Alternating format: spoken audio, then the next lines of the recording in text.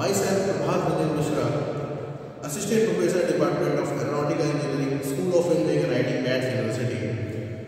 So today we are going to start a lecture of thermodynamics. So basic concept of thermodynamics we will cover in this lecture first. After that we will go on in deep. Okay. So let's start the lecture.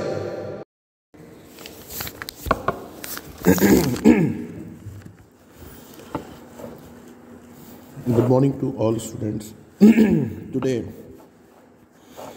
we are starting thermodynamics basic concepts. So thermodynamics. So what does it mean? What is thermodynamics? First of all, let me tell you the definition of thermodynamics. Thermodynamics is the science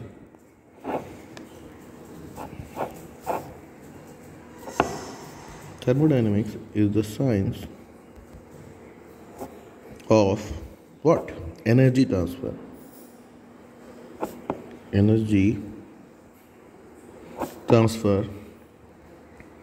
And its effect on properties of system. So students, thermodynamics is the science of energy transfer and its effects on properties of the system. Here comes three different words, that is properties and system, and second thing is energy. So what is properties and what is system? I am going to tell you after that. So what is system? First of all, let me tell you what is system. System is nothing but it is a region. What? It is a region in space. It is a region in space upon which the study is focused or concentrated. Right? What our study is focused. मतलब क्या है कि ये ऐसा space है जहाँ पे हमारी जो भी स्टडी हम जो कर रहे हैं थर्मोडायनेमिक स्टडी, वो हम फोकस कर रहे हैं. ऐसा तो नहीं है कि पूरे एरिया पे हम कवर करेंगे. जिस पर्टिकुलर एरिया पे या जिस रीजन पे हम कंसंट्रेट कर रहे हैं अपनी स्टडी के लिए, उस रीजन को हम बोलेंगे अपना सिस्टम. ओके, उसको क्या बोलेंगे हम लोग? सिस्टम बोलेंगे. और प्रॉपर्टीज़ क्या होता है? What is properties? ये मैं आपको आगे बताऊंगा. फिर भी इन ब्रीफ में बता दूं कि प्रॉपर्टीज़ क्या होता है कि सिस्टम का नॉमेनक्लेचर बोल सकते हैं या सिस्टम का नाम बोल सकते हैं. You can call it the name of the system. Like all the students have different names, different properties. Like नानासो has, he is regular in class, he is very attentive in class. So all these things are his properties. So every system also has some properties. In thermodynamic nomenclature, some system has different pressure, different temperature, different volume, different densities. So all these things are the properties. So later on I will tell you the what is properties and how many types of properties are there, different types of properties, intensive, extensive, all the things I am going to explain later on. So now different thing is that, next thing is that surroundings. What is surroundings? Anything external to the system is known as surrounding. So what is it? External to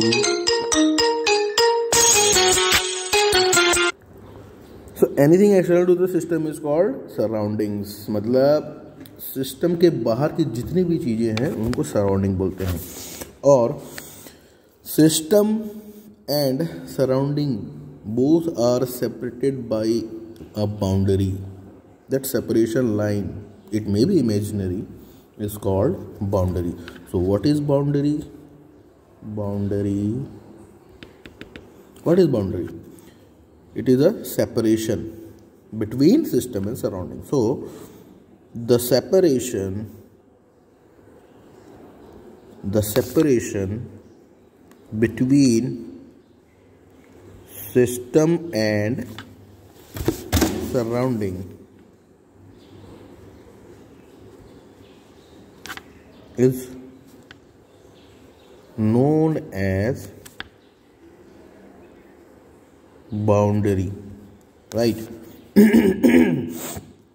Boundary can be either rigid or flexible, or it can be real or imaginary. Okay, so let me draw a figure of the system.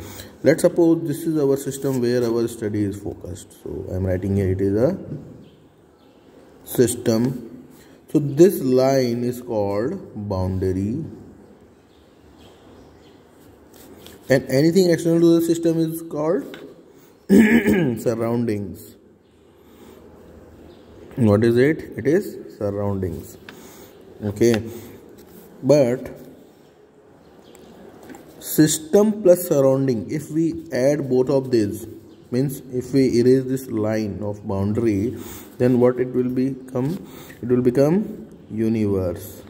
So what is universe? Universe is nothing but system plus surroundings. Okay. So next topic is types of system. Till now we have understand what is system. So next topic will be types of system.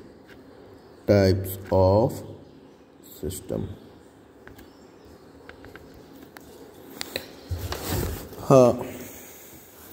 So first type of system is closed system.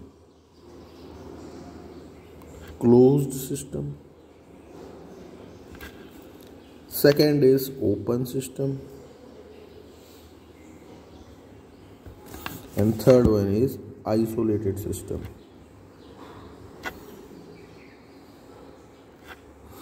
So what is closed system? As the name implies, closed. That means no mass transfer between the system and surrounding. So here no mass transfer, right? But energy may transfer. Energy transfer happens. Okay, for example, piston cylinder arrangement is called closed system, where no mass transfer happens, means, right, but energy transfer from the piston cylinder without valve. Okay, piston cylinder arrangement without valve. If valve is there, then fuel may enter inside the piston cylinder arrangement, but if we don't have any kind of valve, then only energy is going to be transferred from the piston cylinder arrangement. So that is the example. But in open system, what happens?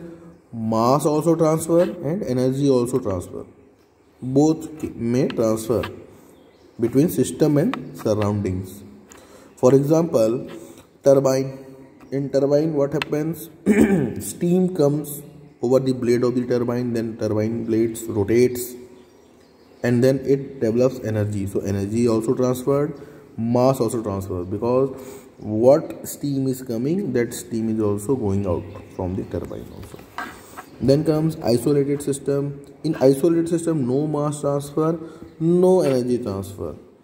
For example, a hot coffee in a well insulated flask. And universe is also an example of isolated system.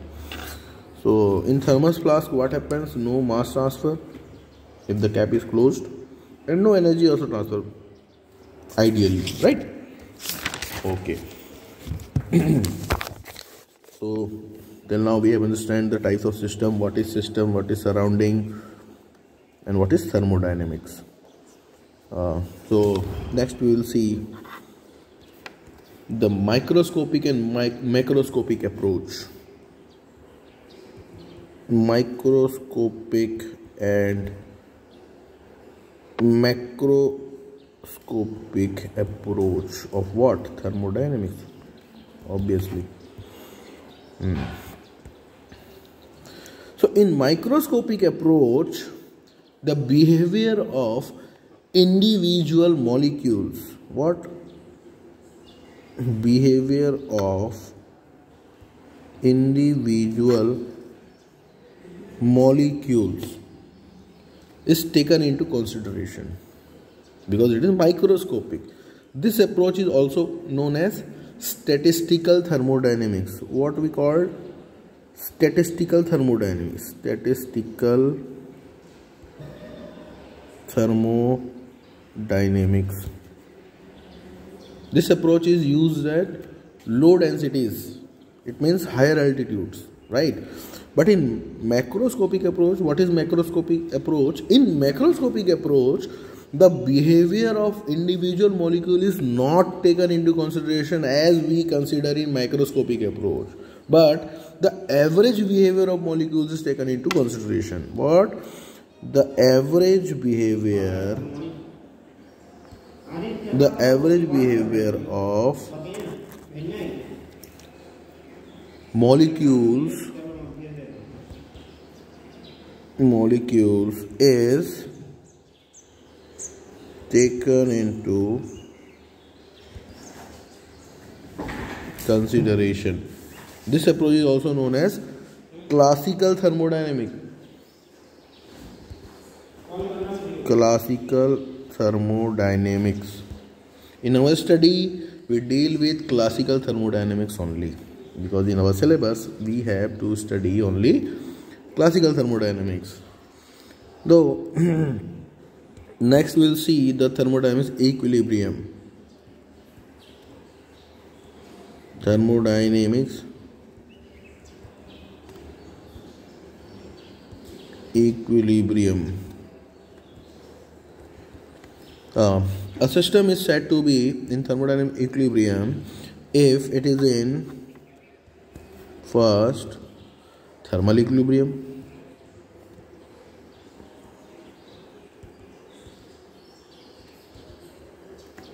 second mechanical equilibrium,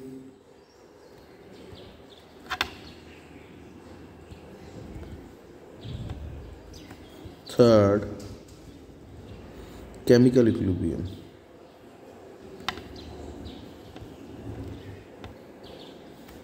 Okay, so a system is said to be in thermodynamic equilibrium if it is in thermal equilibrium, mechanical equilibrium, chemical equilibrium. So what is thermal equilibrium? Thermal equilibrium means equality of temperature. Equality of temperature means our system, everywhere our system will be in equal temperature. Okay, and what about mechanical equilibrium? Mechanical equilibrium means equality of forces and pressure. Equality of forces and pressures means no unbalanced forces should be there in the system. So equality of forces or pressure. And last one, chemical equilibrium means equality of chemical potential. No any reaction should be there. Means it is chemically stable. It should be chemically stable. So if these three equilibrium are there, then only we can say thermodynamic equilibrium. Now let's jump to the properties of the system. As I earlier tell about this little bit, properties of a system. So what is properties of a system? Properties are characteristics of a system. Properties are characteristics of a system, like pressure, temperature, volume, density, etc. So there are two types of properties are there. We can classify into two types. First, intensive property. Intensive property. Second, extensive properties. So what is intensive properties? Intensive properties are independent of size or mass. Okay, independent of size or mass, and extensive properties depend on the size or mass. Okay,